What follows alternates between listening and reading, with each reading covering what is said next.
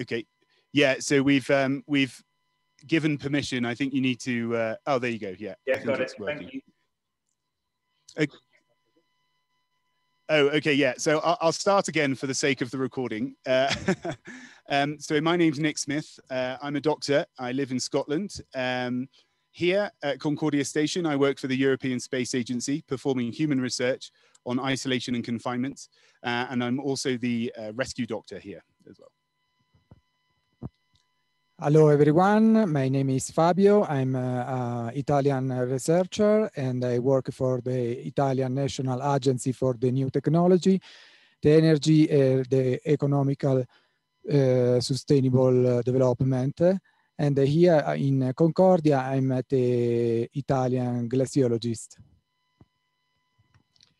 Hello to everyone. My name is Rodolfo. I'm an astrophysics.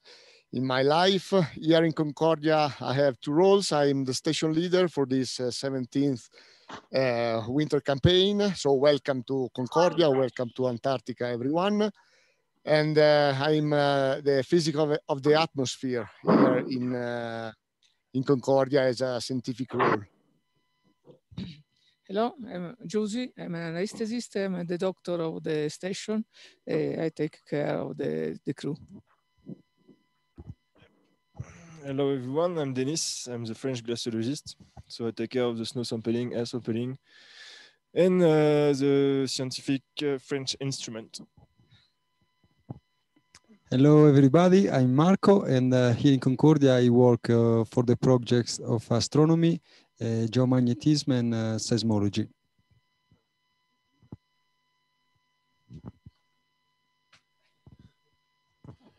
Hi to everyone, I'm David. I'm the ICT, the person that manages all the PC and the connection, also satellite connection. And so I'm ICT guy. Thank you. So there are a few people who aren't here due to work commitments. There is a chap named Jean-Francois. He's the leader of the technical team. And he manages the power generation systems and the heat generation systems for the station. We also have a mechanic here whose name is Charles. He looks after the mechanical systems. We have big bulldozers here and other vehicles as well to clear snow and move heavy objects around. We have Quentin as well. He's his job title is technicien polyvalent, which means that he's a multi-skilled technician. He's essentially a welder, and he also does a spot of plumbing and things like that when we need to as well. Cedric is not here as well. Cedric is our electrician, so he manages all the electronic and electrical problems on the station as well. Have I forgotten anyone?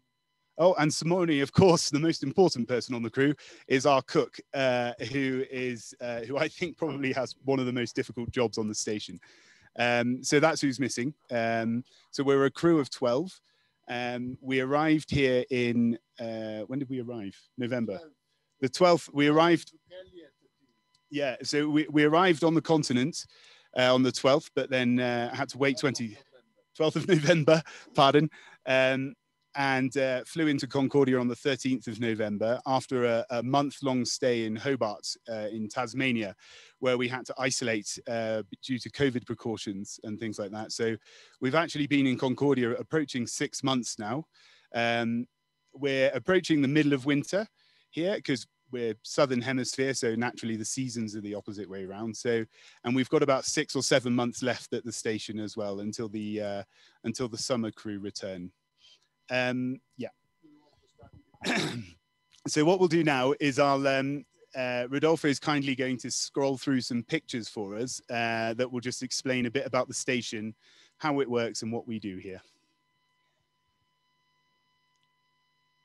So Concordia Station is a joint project owned by the French and the Italians. So the French Polar Institute and the Italian Polar Institute set up this station on the top of Dome Sea at high altitude to investigate lots of different types of science here. We do astronomy, there's glaciology and snow chemistry, human research, there's atmospheric physics, environmental physics, I'm missing lots, seismology, yeah, geomagnetism as well. So there's a great many different science projects that we perform here. Concordia Station itself is situated about 1,000 kilometers from the coast. I think, from the French station Dumont d'Urville and from the Italian station in Terranova Bay, which is named Mario Zucchelli. Our nearest station, however, is a Russian station named Vostok, which is about 600 kilometers away. So we really are quite isolated here. We're in a very isolated period at the moment where the temperatures now are so low, they're actually lower on the ground than they are at the cruising altitude of an aircraft. So it's too cold for planes to get in. So there's no in or out of the station for the next couple of months. Concordia Station is one of only 3 stations, one of only 3 inland stations that's staffed year round. The other 2 are Vostok Station and the South Pole Station, which is it Amundsen Scott? Yeah, Amundsen Scott, which is a United States station as well. Thank you. Getting a dry mouth. So yeah, as you can see, we're very high up. We're at an altitude of 3,233 meters here. So we live at high altitude. And because of our southerly latitude, if you think of the atmosphere as spinning around with the Earth, it's fatter at the equator than it is down here, which means that the partial pressure of oxygen here is much lower. So we actually only have about 60% of the oxygen available at sea level. So we've all got a lovely excuse to be out of breath at the top of the stairs for a change, which is nice. So moving on. So this is an aerial view of the station and the surrounding buildings. You can see the large black smudge is the station itself with the 2 towers construction. I'm sure there's a Lord of the Rings reference in there, but that I won't make. And you can see the outlying, so that's the summer camp that Rodolfo is gesturing to now. That is closed at the moment, but in the summer months, so from November onwards, the numbers on the station will inflate massively from the 12 that we have now to about 60 or 70 people. And that's where a majority of the extra people stay. So that's the main footprint of the station there. This is a nice drone photo of the station. As you can see, you've got the 2 tower construction and it's connected by a tunnel, which is also doubles as the main entrance. The orange container-like building on the side there, that's what we refer to as the centrale. That is where our water gets recycled. That's where our power is generated, our heat is generated, fuel is stored there. And it's a home for all of our technicians, essentially, where they do most of their work. Here you can see some more pictures of the station in various times of day and night. And we move inside the station. So this is our dining area, which connects to which connects to where we are now. That's the other half of it. That door in the background is where we're sat now in the living room, where you'll be able to see us. So we've got some games, as you can see. We've got pool, we've got ping pong, we've got table football, and things to keep us entertained.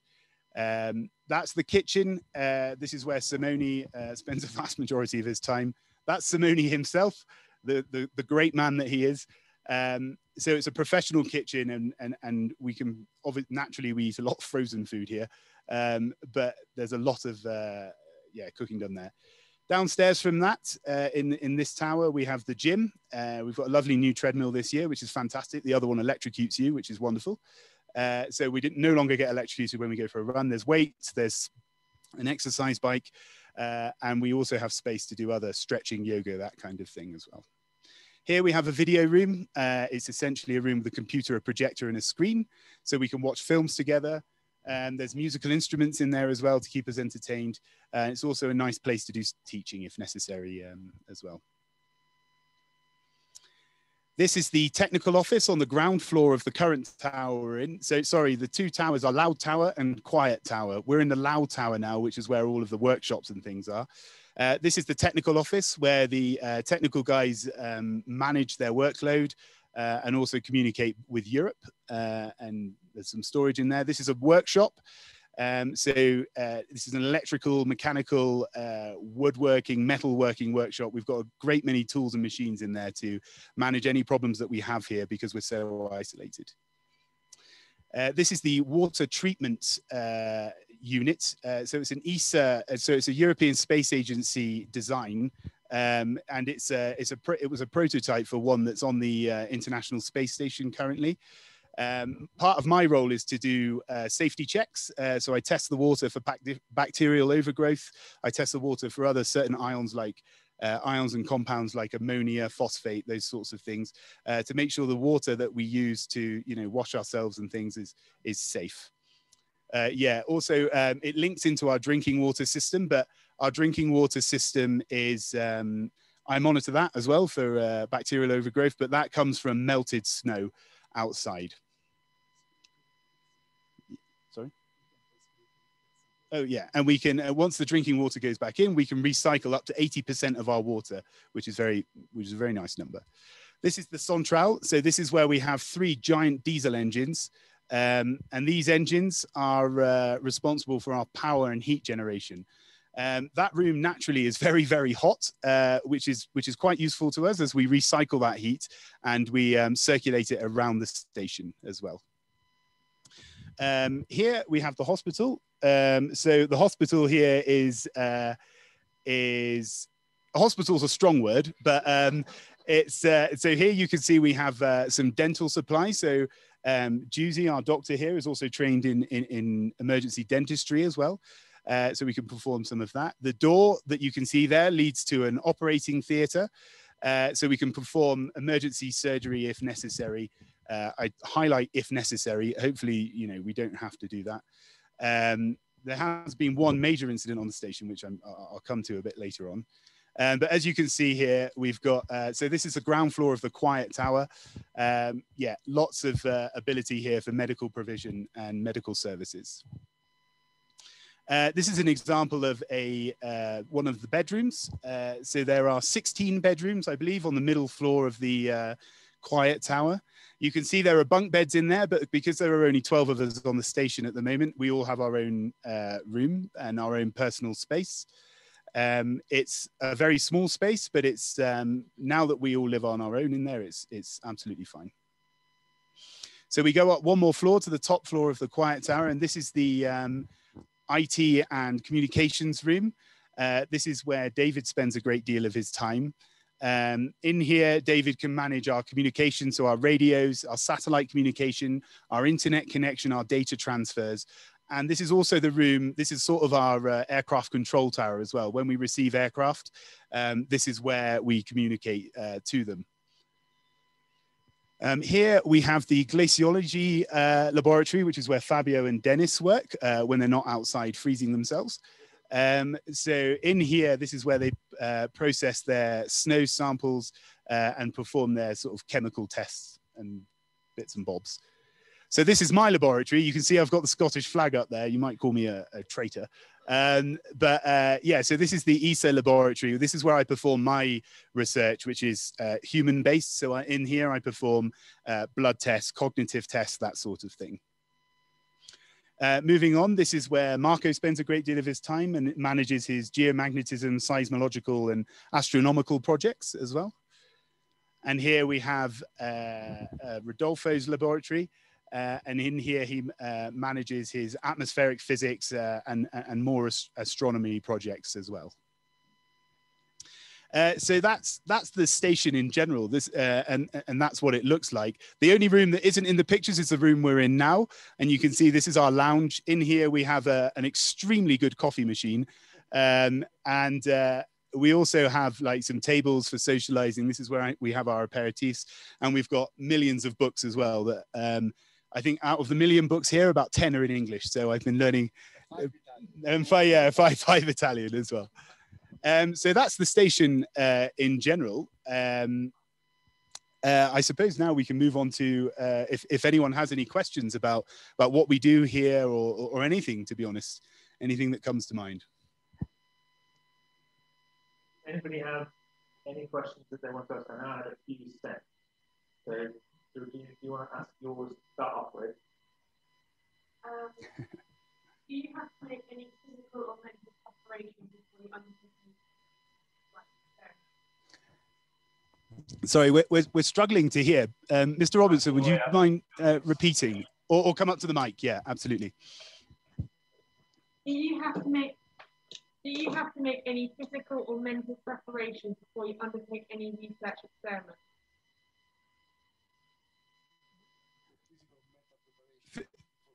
Okay, so the question is, do we have any physical or mental preparation? Is that right?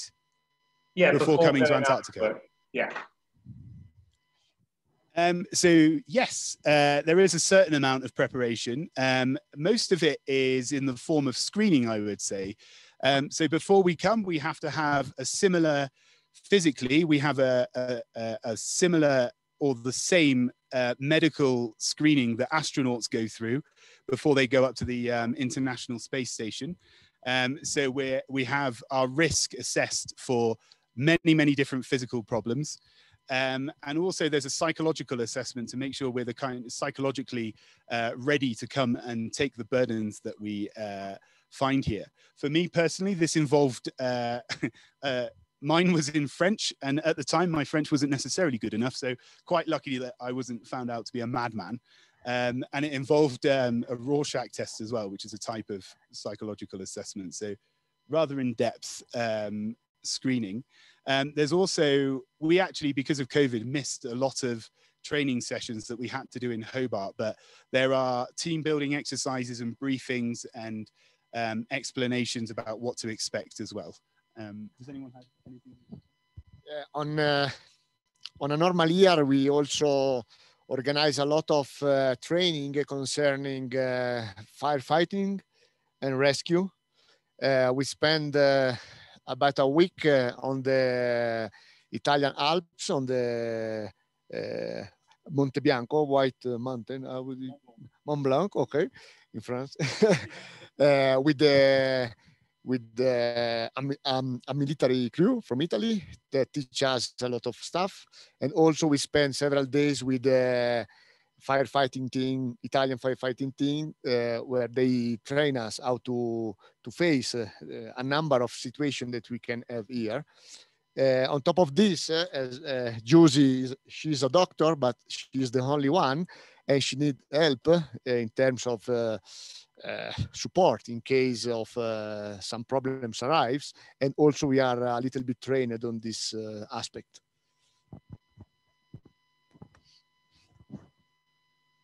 Oh, brilliant. Right. Fran, you want to ask your question? What's the scariest thing that's happened so far? Scariest thing that's happened so far? Okay, so that may be different for different people. Yeah, no, yeah. So the scariest thing, I'll give you my version of that question. So thank you, Fran, for the question. So for me, at the end, shortly after Christmas, the Juicy is actually our second crew doctor. Shortly after Christmas, our original crew doctor, who we were due to spend the winter with, broke his leg. And breaking your leg 1,000 kilometers away from any kind of rescue is naturally rather scary. So in my role here as the rescue doctor, I'm also the second doctor on the crew. So for me, it was rather scary when our previous doctor, Alberto, broke his leg. It involved, I'm still rather a junior doctor. I've only just finished my foundation training. So I've been out of medical school for about 2.5 years now. So for me, that involved, with Rodolfo and Fabio's help, managing this broken leg. So getting the doctor back to the hospital, putting a cast on, giving him pain relief, anti-sickness, and dealing with any risk of complications. So after a broken leg, for example, fat emboli are a problem, can be a problem, as can neurovascular compromise. So the nerves and blood vessels in the leg can become damaged, and clotting can become a big problem as well. And if you form a clot after a broken bone, that can swiftly move to your brain or to your lungs. So it was a very scary time for me, where I had to, with the support of the medical team here, I had to learn a great deal of self-confidence very quickly, and I eventually took over the medical service for about a week. as well, and provided medical services to about 50 people on the station. So for me, that was very scary. However, as scary as it was also an incredible learning opportunity. I don't think there are any doctors at my level that have had such an opportunity. Anyone else? Well, for me, exactly the same. My scary was to have Nick as a full-time medical doctor. You know, I'm joking, obviously. I'm joking. I had no doubt about the capability of Nick, but actually, yes, that situation was very scaring us. Because also for some days, quite an amount of days, we didn't know how this situation could be solved, how a new full doctor could come to assist Nick in his activities and our health. So we passed a couple of weeks, let's say, with really not having clear knowledge of our future until Josie fortunately got to arrive here in Antarctica. Thank God. And by the way, Nick took 10 years more in that couple of weeks. Yeah, so I think that's the scariest moment we've had so far. Oh, lovely. I've got some more questions from pupils who weren't able to be here because of COVID stuff, because we're only allowed 1 year group here at the moment, unfortunately. And one of them is, I was wondering how you get into the kind of job on the on-site research. So how did each of you, what pathways did you take to get to what is quite an unusual and unique career? Okay, so I'll hand the microphone round. I'll just briefly explain how I got to do this job. So my official title is the ESA MD, which is the European Space Agency Research Doctor. I actually saw the role advertised on Instagram, if you can believe that, and I've always wanted to come to Antarctica, so I applied for the job. The job required some research experience, which you get at medical school, well, I got at medical school doing a 5-year course, and you just needed to be a medical doctor with 2 years experience. And by the time I had come here, I had that.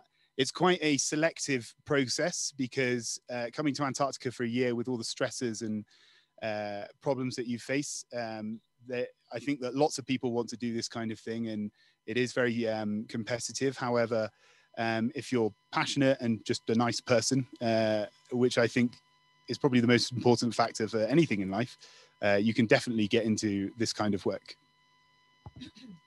Okay. So the question is, how do you get into like a line of work that takes you to Antarctica? Okay. For me, I have a master degree in environmental science. So the environment for me has been always a passion. And Antarctica was always a dream in the closet. And when I had the opportunity to come here, I applied for the job. So for me, I have a degree in astronomy and a PhD in astrophysics, and something like 15 years of experience as a researcher. But this is not the only way to come to Antarctica. Actually, there are many different jobs and let's say possibility to come. Not only researchers or doctor, also technician, as you see from the presentation. So the way to come here can be very different from for the people. From my side, also I've been lucky because I had a professor at the university that came here and started to talk about Antarctica. And when I see the announcement, the job announcement during the past lockdown last year, I think that could be a a nice trial, a nice opportunity to come and to spend a different kind of lockdown in Antarctica. I apologize for my English. I don't speak very well, but I try to explain. For me, come in Antarctica is a challenge for my profession because here one doctor have to learn a different way to work. We haven't support of a hospital, we haven't support of other colleagues, so it's important to change also the mentality in our profession. It's a very it's a challenge, very strong. Me, I did 3 years of study in technical science, in biology, chemistry, and environment. And I tried to come here since 3 years, I think, something like this. And this year I was selected to do the glaciologist here.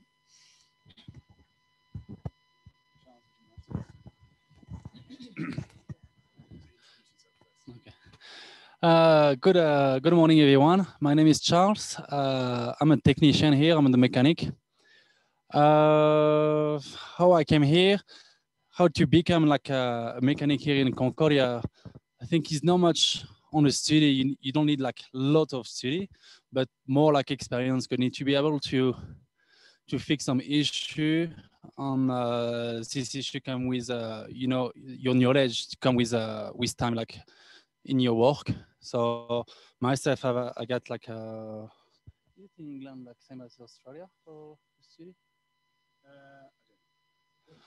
Yeah, I got yeah, I did like all my apprenticeship as a mechanic, started in France and finished in Australia. And I don't know, I got 7 years of mechanics. So how many? I think it's like a bachelor. Oh, anyway, in mechanic. So yeah, here I am. I think it's important to note as well, because this is an Italian and French station. The only reason that I'm half French, but that's irrelevant. But the only reason that I'm here is because I work for the European Space Agency, and the European Space Agency and the European Union are two different things. Because yeah, the ugly Brexit word. So basically, I think that if you can pursue any career really, and if there's research to be done in Antarctica on it, or if there's work to be done, the stations need upkeep, there's technical jobs available and things like that. The equivalent in Britain would be to look at the British Antarctic Survey. And they have 2 stations on the peninsula, which is, you know, it's not the real Antarctica, but it's, yeah, so I think you can pursue science here and you can pursue technical roles as well. Amazing, thank you. So one of the next questions that I had, that I think you sort of already alluded to a little bit, was how has COVID impacted the base? So thankfully, COVID is shall I? Yeah. So thankfully, COVID has had no direct impact on our station. Yeah. However, it did impact our lives before coming here. For example, we missed out on a lot of, the first time we met each other was in Hobart as a crew, because a lot of the courses that we were due to attend where we would meet and team build were cancelled because of safety precautions as a direct result of COVID. We also got tested constantly on our way here because at the time when we arrived, COVID hadn't made it to Antarctica. Yeah, and Australia was extremely strict as well. We were actually really lucky to be able to get to Hobart because of the travel restrictions. So it actually had a really big impact. We ended up staying in Hobart for a month before we could come here. With 2 weeks of that, we were locked in hotel room. Well, not locked, but 2 weeks of that, we were isolating in hotel rooms with, you know, monitoring for symptoms, and we were swabbed at the beginning and end of that. And it was the same the other end in Europe. You know, whilst we were waiting for flights, we weren't allowed out of our hotel rooms and things like that. So it really has had a big impact. I think the reason why that is the case, if COVID came here to Concordia, it would be catastrophic. It could be catastrophic because naturally we're so isolated here that any major illness or injury here naturally is just not the best place to have it. So we have facility to look after people, but we can't look after people indefinitely here. Would anyone like to add anything? No? Yeah. Lovely, thank you. One of the next ones was, what have you seen for yourselves in terms of the direct impact of climate change? Oh, so who would like to answer this? Yeah. Well, actually, here in Concordia, fortunately, we do not see any impact of the climate change. We are really in the heart of Antarctica, and measuring or touching the climate change here would be catastrophic for the entire planet. Different, it is the situation on the coast, obviously, where there are impact. You see, and you read quite often news about iceberg that touch, big iceberg that touch, or very high temperature measured in Antarctica. For instance, 1 or 2 years ago, in close by Mario Zucchelli, on the coast has been measured 18 degrees C. So plus 18 degrees, not minus. Anyway, the reason why Concordia is here is because something like 20 years ago, the European Commission, let's say, started a project called EPICA, and this project, okay. So now you should start to see some pictures. So this project foresee the the drilling of the ice to extract ice cores. So this ice core then can be studied in terms of content of air bubbles trapped in the ice. This because the ice here in Antarctica is let's say, the sum up of the snow since the very beginning of the Earth, let's say. So choosing the place here in Concordia is because the stability of the ice grown is exceptional, and we were able to study the climate in the past back to something like 800,000 years ago. So what is the major outcome of this study is pictured in this graph. So this graph shows the concentration of the CO2 in the atmosphere, starting from about 800,000 years ago.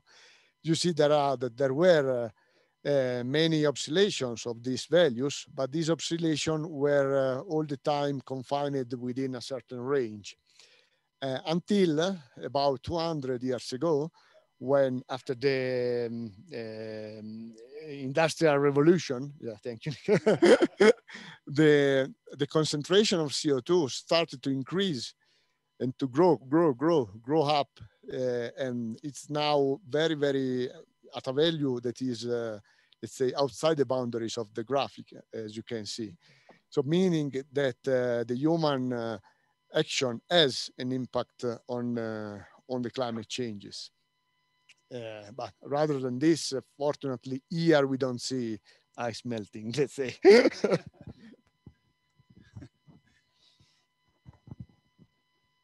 Well, thank you very much. So the next one is what? Oh, sorry, go on then, Bella. Do you want to come up?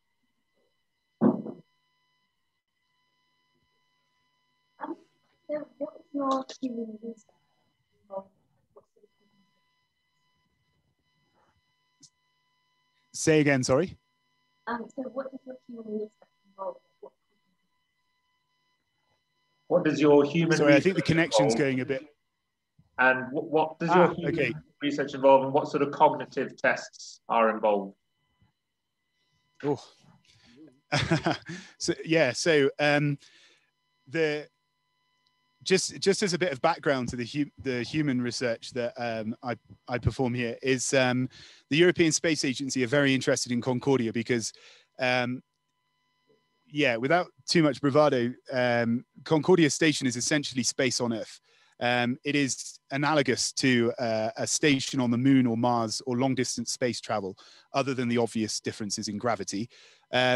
Here we face similar stresses and environmental factors that astronauts would face in those other situations. So that's why the European Space Agency are very interested in Concordia Station. We also, I run 7 projects here. The types, broadly speaking, the types of research that are being done are on sexual health and sexual security. Which is something that has only been studied in mentally unwell and prison populations before. So it's good to have a mentally healthy population in isolation to study.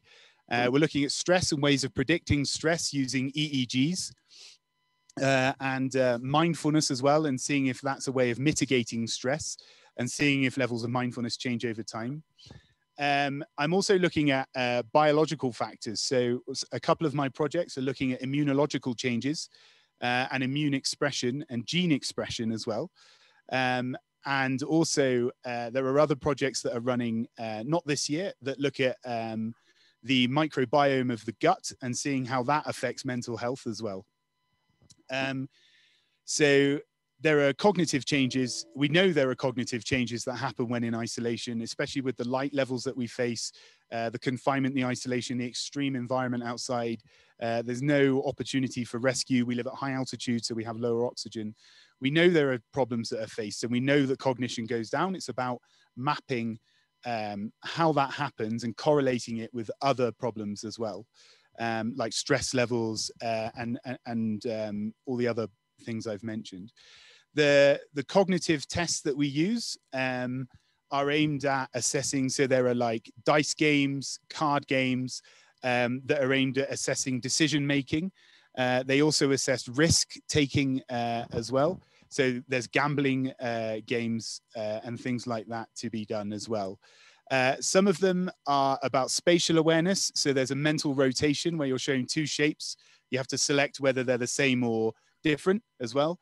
So your ability to manipulate shapes mentally. And there's also, yeah, absolutely. Memory is an important factor as well. This personally, it's my least favorite of all the tests, but yeah, so we get shown a, the annoying thing about these cognitive tests is the better you do, the harder they become. So it will just push you until you fail essentially, which is a challenge. But yeah, so there's memory. So you're shown up to sort of 12, 13 numbers at a time in order, and you have to remember the order, and then it goes backwards. So memory, spatial awareness, all of these sort of higher functions from the neocortex of the brain are tested. Oh yeah, there's one other project as well, which isn't a European Space Agency project I'm running, which is, yeah, is aimed at assessing, there's a condition named dry eye, which is exactly what it says on the tin. And the question is it an environmentally mediated disease? Because we live in Antarctica, a lot of people forget Antarctica is also a desert. It's the largest desert in the world. Does that answer your question? Sorry, I waffled a bit there. Yeah. Yes. Yeah. Thank you very much. Cheers. Go on then, Pim, come on. Nice and loud. Hi, so this is, you've mentioned some of the other, some of the research you've been doing. What's other research in other areas that you've been doing? Yeah, well, yeah. So I'll pass that on to some of my other scientist colleagues. From a glaciologist point of view, we are performing several experiments about the composition of the pollutant, air pollutant. So we have several instrumentation for the air sampling and also snow sampling to perform chemical analysis of the pollutant in the snow. So for me, we study a lot the atmosphere from the physical point of view and chemical point of view. So we study concentration of relative humidity, pressure, temperature, wind speed and direction. Every day we launch a balloon with a sound, for instance, plus we have a number of weather stations. We also have, again, air sampling devices to study the content of the atmosphere, obviously on at the ground level. Plus, we have LiDAR. LiDAR are very strong laser launched on the sky. They, depending on how they are tuned, they interact at different height in the atmosphere to study different kind of clouds. Plus, we also have an instrument, a very wide one, called Super Darn. It is a kind of radar to study the interaction between the solar winds and the atmosphere, to study and predict possible interference, let's say, on the radio communication given by the solar winds. Plus, I don't see Marco, but I can add on his behalf, we have study concerning astronomy. Here we have the possibility to have 3 months of completely dark, continuous dark, and this gives us a unique chance to study some kind of astronomical sources. We do have seismological observation because we are very, very far away from any civilized place. So any noise coming from our common life is not present here, and this gives us the possibility to study in with the fine details. For instance, the earthquake. A similar situation, a similar explanation comes from the study of the variation of the magnetic field of the Earth, because here we are isolated. We don't have the noise of the communication and electronic devices present in our cities, so we can study in great details also the variation of the magnetic fields of the Earth. And now we have an alarm. On cue.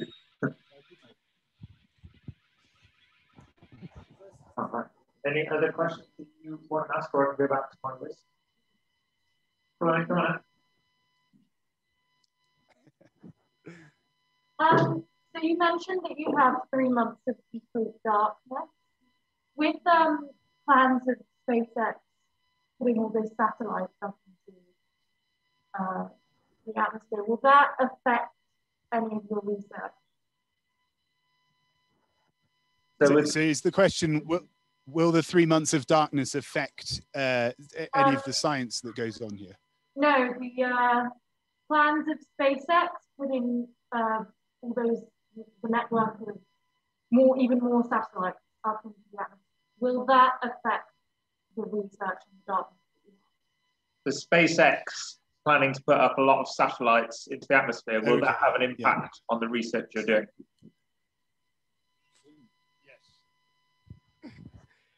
The answer is yes, not only in Antarctica, but all over the world. The astronomical community is, in some sense, fighting this kind of project because, I mean, when I say fighting, I mean try to find compromise with these companies. Because obviously having thousands of satellites, even if they are microsatellites, orbiting on the Earth will have an impact, a strong impact on some kind of astrophysical research from Earth, obviously. So the answer is yes. And speaking from a European Space Agency point of view as well, there is so much garbage orbiting our Earth. Space debris is a very, very undervalued and under-researched area. At some point, there's going to be so much garbage, it's going to start crashing into other satellites. So space debris is a growing problem as well. So that's something I think that ESA are looking at investigating and investing more money in. There are a few big startups at the moment. One one of the companies is named Astroscale. Their entire purpose is to investigate and find ways of managing space debris and creating a sustainable approach to space as well. Any more? Let me know if you do have any other questions. I'll go back to my list. The next one is, what is the biggest danger at the South Pole that people wouldn't expect? Wouldn't expect? It's not. It's not polar bears. Yeah. The what? Sorry. Loneliness. Yeah. Yeah, I mean, like, I'm probably biased, but I think that the mental health, as Charles has just mentioned, the mental health aspects of being here for such a long time in such a small crew, I think that people overlook that a lot of the time. Also, just a small point, we're not actually at the South Pole. We're very close to it, but we're close to the magnetic South Pole, but not the geographical one. Sorry, a bit of a pedant. Yeah, much closer than you. Yeah, that's very true. So I think the mental health aspects of coming here, the human aspects, are things that often get overlooked. People think that coming to a place like Antarctica is, you know, a great adventure and it's permanently fun, and it is fun a lot of the time, and it is a great adventure. However, it's not a holiday. It is essentially being at work 24/7. Even when you're alone in your room, well, yeah, even when you're alone in your room, you're always on call as part of a fire team or a rescue team or a medical team, and we're all subject to the, you know, the physical effects and the mental effects of the changing night and light levels. And so I think that's often overlooked. I think a lot of people come home and they only speak about the easy parts or the extremely fun parts, you know, but it is certainly it's like a marathon rather than a sprint. Has anyone else got anything they'd like to add? It's not fun. It's not fun. Yeah, obviously it's cold as well, but that's probably quite, yeah. Lovely, thank you. So at the potential risk of offending your cook, and you can feel free to say no comment, one of the questions I got asked was, what is the food like? Yes, it depends on the chef. Some years you got a bad chef, and some years, like this year, we got amazing chef. So every single meal, like lunch and dinner, we got some amazing food. So we're really lucky on. Yeah, for the food is really good. We don't have any fresh food anymore. Everything's gone. Obviously, everything is frozen, but it's like fresh frozen, so it's not too bad. It's pretty good. Yeah, we don't have food. So we basically have a meal as in Europe. Could be Italian, French, or UK or whatever. But what we miss, as Charles was saying, we do not have any more fresh fruit or fresh vegetable like tomatoes, like salads, this kind. These are really missing until next November. Lovely, thank you. So another question was, how do you navigate in Antarctica? Are compasses affected like they would at the North Pole? Yeah, so we use GPS, essentially. There are global positioning satellites that allow us to navigate effectively. To be honest, it's rare that we go further than about 1 kilometer away from the station. So provided the weather conditions are good, you can pretty much see where you're going. There are, however, yeah, exactly. Yeah, so you just kind of walk and hope you get there and hope you make it back. No, but you can, but there are some outposts, if you like, shelters where we've got a 45-meter tall American tower that's about 1 kilometer away. We've got a seismo cave, which is where it's a 12 meters deep, about 15 meters deep, like human-made cave that that's been here for a long time, where the seismological sensors are underground. That's about 1 kilometer away. The airstrip is about 1 kilometer away as well, and then Superdan is the furthest shelter is about 2 kilometers away. So our life is actually kept in quite a small little bubble, but during the summer, there are expeditions to other places. And believe it or not, when we have GPS, but you can just see the tracks from the previous people who have gone. For example, like the raid. Tu veux parler de la raid? Ou... Oui, oui. Quentin's going to speak. He's French, but I'll translate afterwards. Sorry. Hello, my name is Quentin. Alors sur le RAID, on utilise du matériel, le même matériel que sur les bateaux, du matériel maritime. Tout ce qui est GPS, c'est tout du matériel maritime. On utilise surtout des GPS. À l'époque, ils utilisaient aussi des radars, mais ça marchait pas très bien. Et donc, voilà. Des radars, oui. Il y a des tas de neige. Ils faisaient des tas de neige. Et ils essayaient de voir, mais avec les conditions météo, il n'y avait pas de... Et du coup, on utilise des logiciels et on suit des caps. Parce que parfois, on n'y voit pas à 2 mètres. Et du coup, on regarde juste l'écran et on conduit avec l'écran. So Quentin is our welder and multi-skilled technician here. He's worked on something called the RAID, which is the overland, the ground-based resupply mission that we have sort of 2 or 3 times in the summer. They drive giant tractors called Challengers. They're essentially bulldozers, 1,000 kilometers from the coast to here. Navigation is obviously an issue for them, but primarily they use GPS, the same as us. However, they've got similar systems to boats, actually, maritime equipment. And they use GPS primarily. Sometimes the conditions are so bad that they navigate using their screens and they can't see where they're going. They just have to plot a bearing using their GPS and follow that. They also have radar systems as well that can analyze the road ahead and tell them where to go. However, it's less useful. Yeah. Also, I don't know about the compasses being affected. Well, compasses are not useful here. We are so close to the pole that every point... Oh, here you go. Okay, well, compasses are not useful here because we are so close to the pole that wherever you are, the compass indicates always the same direction, let's say. And it's also funny to see all over the year the position where the sun rise and set. It changed so fast that it's barely impossible to say here is the north, the west, the east. So it's only GPS system can help in the navigation. Brilliant, thank you. We've probably got about time to ask one more question, which will be from me, which is our school motto is achieving ambitions.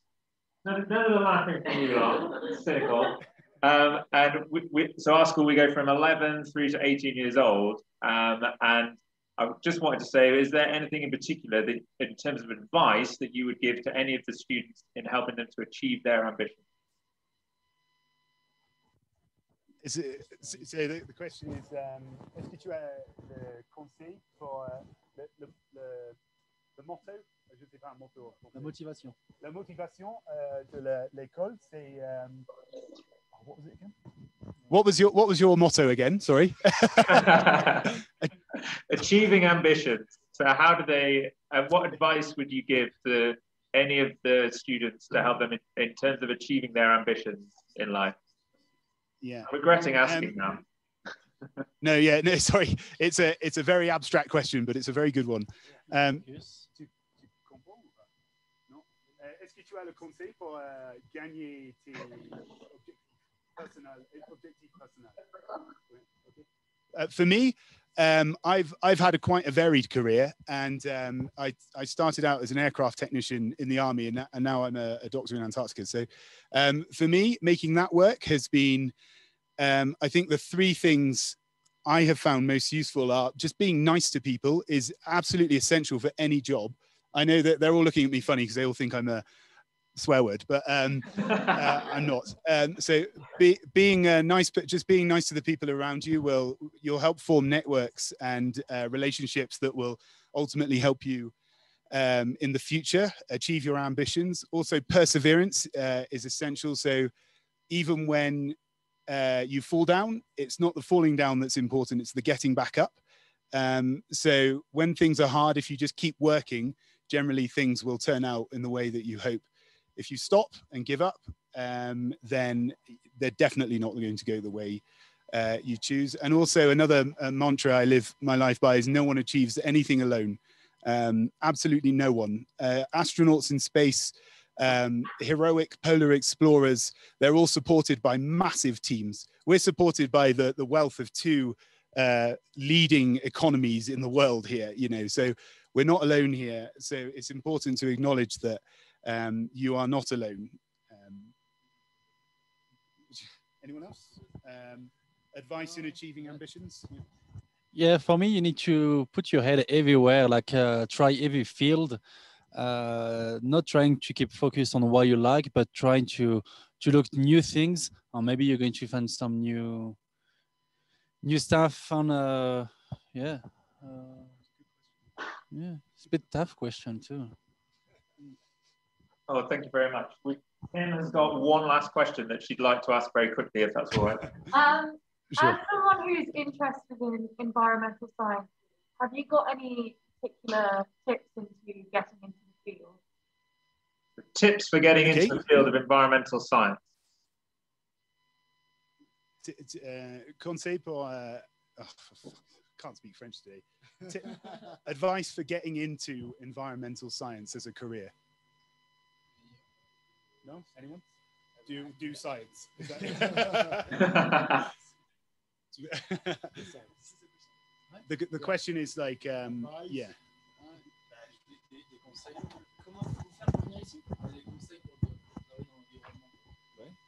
But well, my job is to work in environment science. So the only advice I have to you is just do environment science at school and then do a job in environment. And that's it, I think.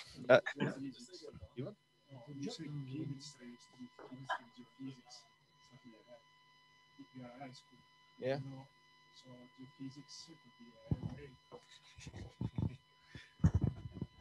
Geophysics could be a way, chemistry could be a way.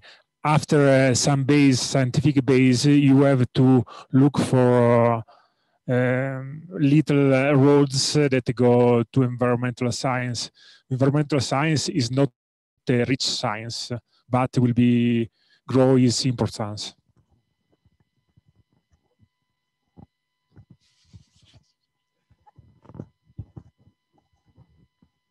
Yeah, so I think the goal there is just try and experience.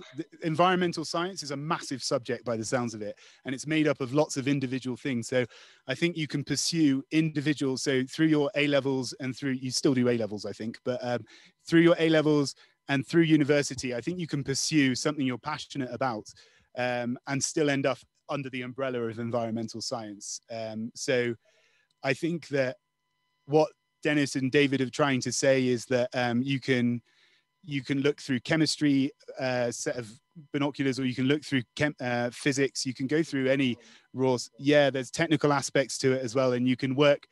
Environmental science is such a broad area that it's got many different routes in. So I think that at your level, it's just kind of finding out what you enjoy doing and then trying to find a stream into environmental science that kind of matches that, I would say. Brilliant. Thank you very much. Well, we are probably just about out of time on our end. So I'd like to say a huge thank you from all of us for giving up your time today and taking so many of our questions as well. We're extremely grateful. And also to wish you all the best for the remaining time that you have at Concordia. Yeah, thank you very much from all of us here. It's a pleasure to speak to schools and students and things like that, and talk about what we do here. So thank you very much for your attention and for your thoughtful questions.